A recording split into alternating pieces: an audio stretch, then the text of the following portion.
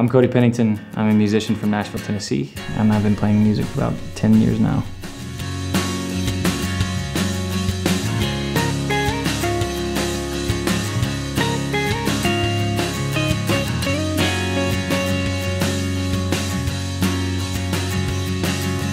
My songs are basically a first-person perspective into my life. They can be anything ranging from heartbreak and to separation in family or anything like that.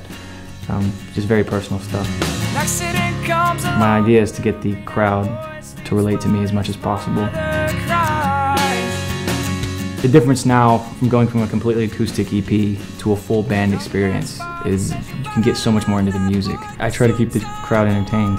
That's my main goal, is just to keep anybody that comes to my shows happy. Young man said you never loved me, so why should I listen to what you gotta say now? I enjoy everything about music.